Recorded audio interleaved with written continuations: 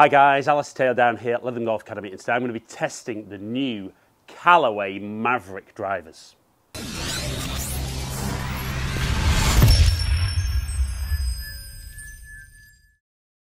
Right then guys, so 2020 is apparently the year of better aerodynamics in club head design, more club head speed, more ball speed, getting you hitting the ball further than ever from the tee. And Callaway are no different. We've got the new range of drivers, the Callaway Mavrik. Now we've got three different heads. We've got the standard head, we've got a Sub-Zero head, and we have got a Max version. For me, these three club heads are aimed kind of different markets, maybe different players. The big talking point I think this year is going to be the standard head. And when we have a close-up look at the head, we can see it's a very, very different looking shape. And certainly when you look at how it sits on the ground, you can see that the back edge of the club is much more away from the ground than we see with a lot of the drivers on the marketplace. And the idea for this is much, much less drag. We've still got, in all three drivers, we've still got the jailbreak technology, so giving that little bit more forgiveness on the face. So we've now got Flash Face SS20. So slightly lighter titanium. They're able to kind of make this a little bit more forgiving apparently, maintain a little bit more ball speed on those F-center strikes. We've still got the typical adjustability around the hosel with all three. In the standard head, we can see a little bit of weight more towards the back of the club head. So the idea with this is lots of aerodynamics with the standard head, plenty of forgiveness, so hopefully for Callaway, this is going to be the one that's going to be the big market leader for them and the one that's really going to add performance for golfers. So the second driver we're going to look at is going to be the Sub-Zero. Now this is continuing a theme with Callaway. This is going to be aimed more at your kind of higher speed guy who's looking for ultra low spin. Again, all the usual tech that we saw in the standard head, but we see two different weights. We've got a weight towards the back, but we've also got a weight right up behind the face, really trying to keep that spin down. And certainly when we look at the profile from kind of as the club sits on the ground, we can see we don't have that same aerodynamics with Sub-Zero. Now I think from my perspective, this is interesting as a coach and a fitter. A lot's being made about club head speed, but maybe Callaway are saying with Sub-Zero, these guys have already got plenty of speed, so not something they're looking for. Now I think that's interesting because I think even the guys on tour that swing it quick are still looking for more distance. So it'll be interesting as I hit the different models, do we see a pickup in speed with standard over the maybe slightly less aerodynamic heads? So the third and final head in the Mavrik range for drivers is the Mavrik Max. So for me, when you look at kind of how it sits on the ground, quite a similar kind of profile to Sub-Zero, that towards the tail end of the club, still fairly low to the ground. Certainly as you look down on it though, a little bit longer front to back. And when you look at the sole of the club, a weight right towards the back and a weight a little bit more in the heel. So maybe that little bit more draw bias, maybe for that guy who tends to shape it a bit more left to right. So for me though, it's all about performance. I think all three of them are really good looking drivers.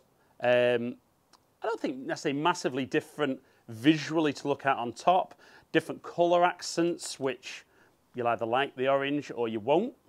Now, interestingly, if you don't like the orange, I don't know whether this is available everywhere around the world, but certainly America and Europe it is. You can actually get your Mavrik driver customised. So you can get the accents on the back, you can get the colourways on the bottom, and the little rings around the jailbreak, you can get those changed colour to something that's more personal for you. But I think most guys are going to be going for the orange. It's going to be a little bit more expensive to have it customised. But for me, the key story is I think we're going to be looking at Max being ultra forgiving, maybe a little bit right to left. We're going to be looking for Sub-Zero to be ultra low spin. And hopefully the standard version, we're going to be looking at club head speed pickup. But let's hit some shots with all three. I'll give you feedback on looks and feel.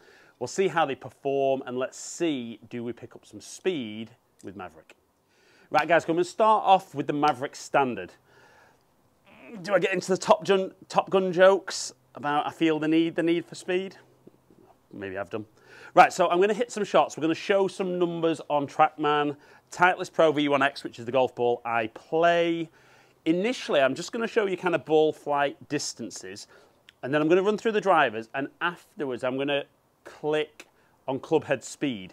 Now I'm going to use the same shaft in all three, which is the Aldea Rogue White 70.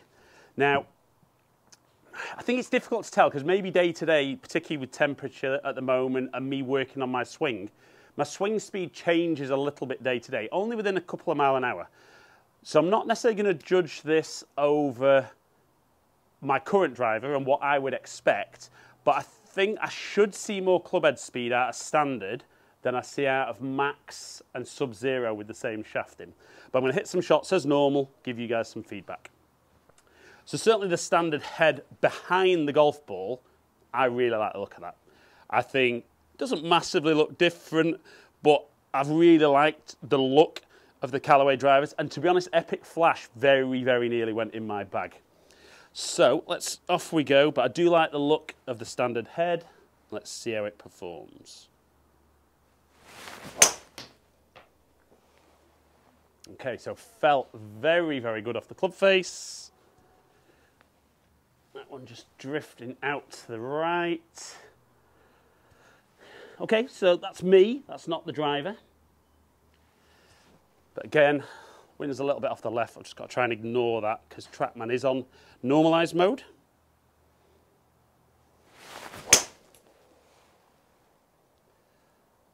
And I love the feel. You know, I think looks and feel wise, even off those first two shots, I could put this straight in the bag. I think it'll be interesting. 260, 285. Am I seeing more distance than I would normally see? Probably not off that one. But let's just go and see how we perform.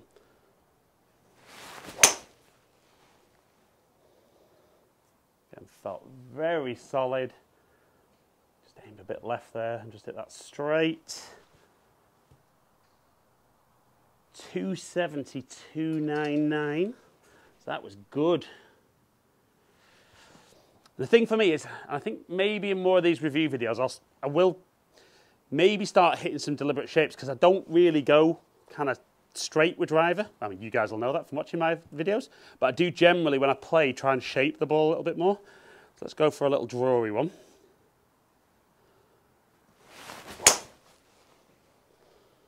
Just not aim down the right, not quite turned it. Again, felt fantastic. And 270, 288. So let's aim left and go for a little cutty one, which is probably more how I see driver nowadays.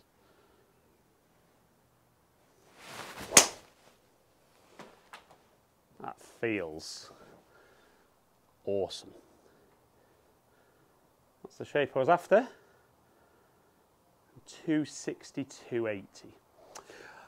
Okay, so let's have a look at kind of how optimum that was, but not looking at ball speed just at the not looking at club head speed just at the moment, but let's see how optimal Mavrik standard is for me.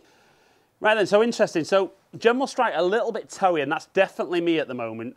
So a decent amount of forgiveness there from the club head because we're still seeing 158 ball speed, which is good for me.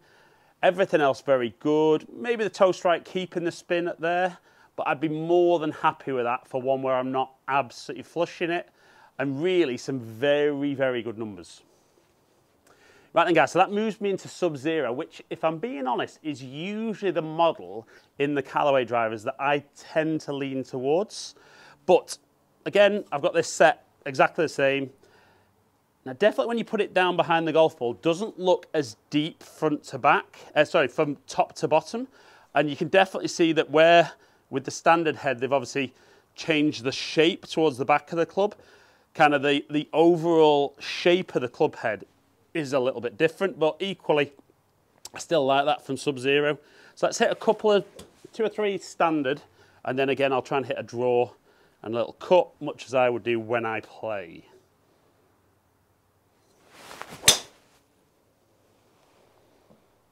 Felt good, a little bit pushy.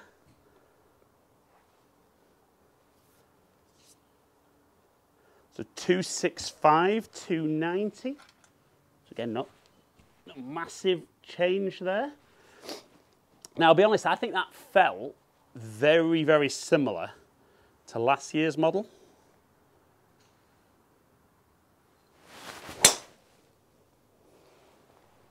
Again, love the feel.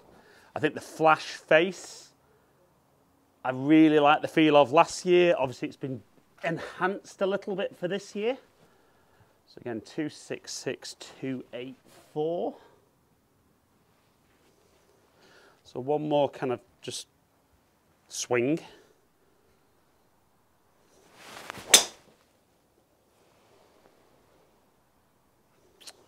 Good, like that.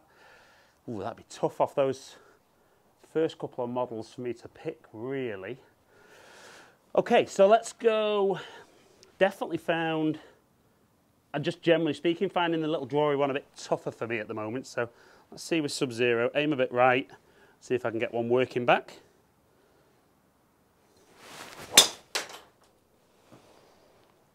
Oh, I like that. I do like that. Like I said, Epic Flash Sub-Zero was very, very close to going in my bag last year. Ooh, am I going to have a Callaway driver this year? And do you know what?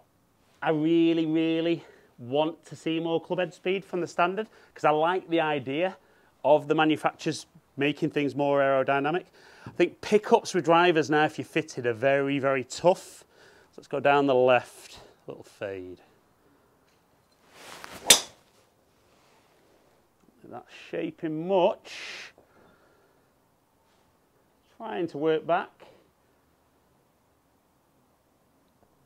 Again, not bad. Okay, so again, love the look and feel of Sub-Zero. Let's look at the numbers, see how that stacked up. Right, so again, not my best ball striking day, which is definitely where I feel the modern drivers are an improvement, is that you don't have to flush them nowadays to get some very, very good performance. So we can see there my ball speed just under 160 as an average, which is up on the standard head. Launching a bit lower, which I think is more down to strike. Now, interestingly there, only 2,300 spin, despite hitting it below center on the club face. So really, really kind of giving us what Sub-Zero would expect and very, very close to my optimum numbers. Right, so finally that moves me into Mavrik Max. So definitely with the setup of the head, expecting a little bit more draw bias. Now I'll be honest, the first two models I've had the 9-degree head down to 8. I've only got a 10.5 in the Max. So I've got this down to 9.5. So maybe not an exact fair comparison in how the driver head's set, but let's still hit it, kind of give you some feedback. Because I think this will be, even though I think the standard Callaway would like to be the most popular, I think in theory this might be the most popular. So behind the golf ball, definitely bigger front to back, you know, noticeably different to look at. So again, I'll hit 3 kind of standard ones and then try and shape it a little bit.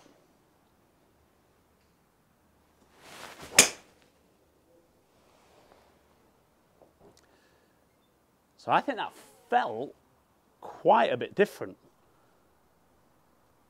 Maybe a little bit louder, maybe a little bit louder. And I think it's interesting with Mavrik how even the drivers, from what I believe, the faces are actually slightly different. Because with the artificial intelligence, they're able to maximize the face for the club head. And this is something that they're actually doing in the irons this year, so I'm very interested to test the irons. So 250, 266, so okay, decent. Let's go again.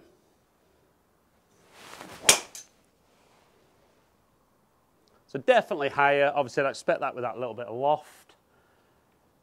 So that one just trying to turn over a little bit. 267, ooh, that's good, that one. Now, this is where I always think when I do the review videos, it's interesting for me. Because instantly, I wouldn't even consider that just from reading up about the club head. But it is the importance of being fitted. So let's go one more stock one.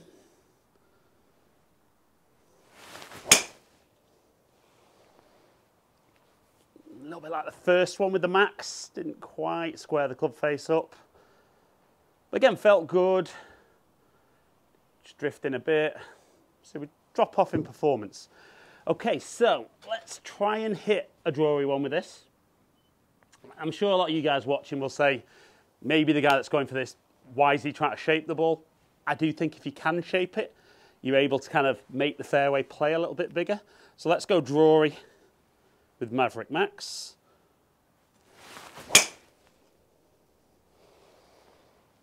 Didn't feel I quite did what I wanted there, but turning over a touch, just aimed a bit too far right.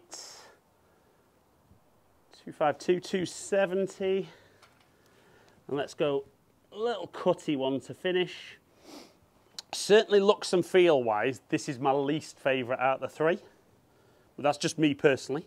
So down the left, little cut.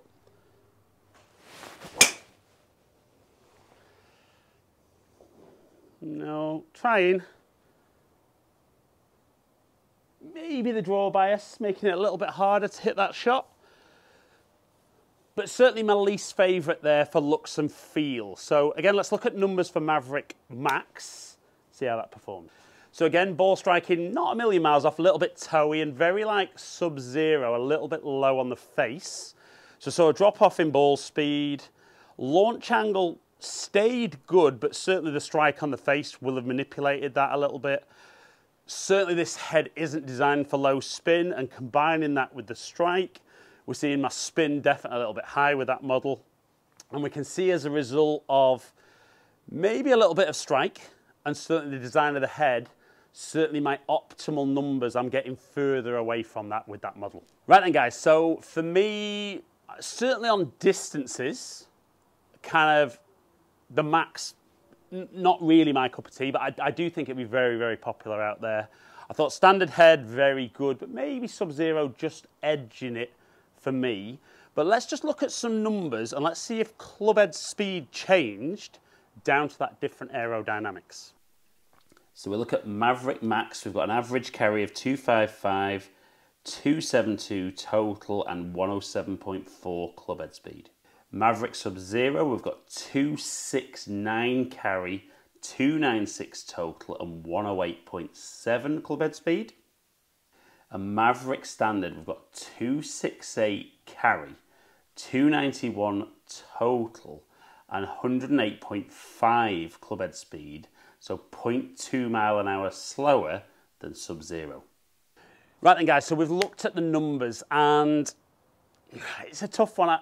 I really, really want these aerodynamic stories to give me more club head speed because I want to hit the ball further, but I'm just not seeing it. I mean, for me, they're Sub-Zero, the better out of the three models. I think I love the look, I love the feel. I got the most club head speed. Now that's probably just down to me with it being so close, but I'm not seeing that pickup. But Mavrik, the three models, great drivers, lots of tech in there, look good, feel good. The key is to get along and get fitted. Where do I think the manufacturers are going with club head design? I think we're kind of reaching a lot of the limits. Very interested with Callaway's story though, with kind of the artificial intelligence. I think if they can start almost tailoring the face to the individual, I think that might be a way going forward of making sure that a particular person's strike gets the most out of that driver. But then how consistent are we with strike? I think it's going to be tough. And I think the challenge to going very personal with that is, does the price go up even more?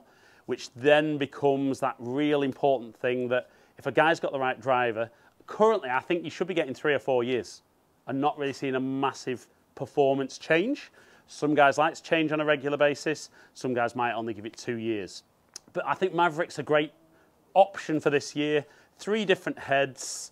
I think you've got to try and trust your fitter. You know, get some good numbers from Launch Monitor. Trust your fitter from what your strike is, how you deliver the club, and then your feedback on kind of what you like the look and feel of most. So guys, hope you've enjoyed the video. If you have, like and share it. Comment below, I'll get back to as many people as I can. If you've enjoyed today's content and you don't currently subscribe, please consider clicking the button, ring the notification bell, and then you'll find out whenever I drop a new video. Follow me on all my social media platforms, all under Ali Taylor Golf. Hopefully catch up with some of you guys down here soon. Stay in contact.